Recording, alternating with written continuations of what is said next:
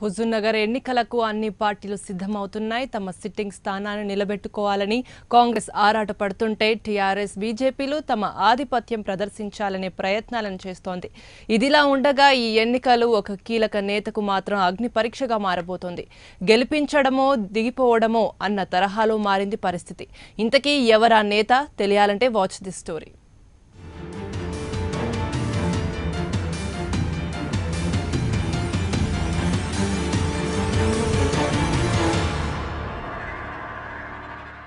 హుజూర్నగర్ ఉప ఎన్నిక కాంగ్రెస్ వర్గాల్లో హాట్ టాపిక్గా మారింది. ఆ స్థానం నుంచి రాజీనామా చేసి ఎంపిక గెలిచిన ఉత్తమ్ కుమార్ రెడ్డికి ఈ ఎన్నికలు చావో రేవో అనే చెప్పాలి.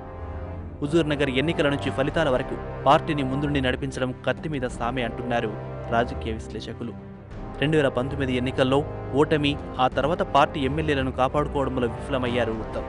అధిష్టానం కూడా ఈ అంశంపై ఉత్తమ్పై అసంతృప్తిగానే ఉందని గాంధీ భవన్ వర్గాలు చెబుతున్నాయి.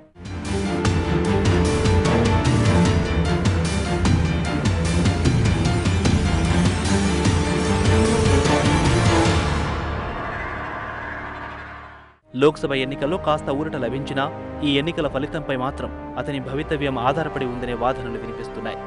అభ్యర్థిని ప్రకటించినప్పటికీ ఉత్తమ్, రేవంత్ తమ అభ్యర్థుల పేర్లను బహిరంగంగానే ప్రకటిస్తున్నారు. వీళ్ళిద్దరిలో ఎవరికి సీటు లభించినా రెండవ వ్యక్తి నుంచి మద్దతు లభిస్తుందా అనేది ప్రశ్నగా మారింది. ఉత్తమ్కు హుజూర్నగర్లో గట్టి క్యాడర్ ఉన్నప్పటికీ ఇప్పటికే అక్కడ పార్టీ రెండుగా చీలిపోయింది. దీంతో అక్కడ గెలుపు అనేది అంత సులభం కాకపోవచ్చు.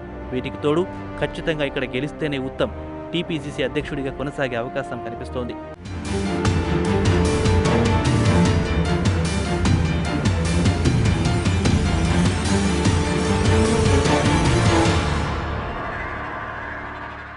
ఉత్తమ్పై కాస్త అసంతృప్తిగానే ఉన్న అధిష్టానం ఈ ఫలితాల్లో తేడా వస్తే ఉత్తమ్ను పక్కన పెట్టే యోచనలో ఉన్నట్టు తెలుస్తోంది.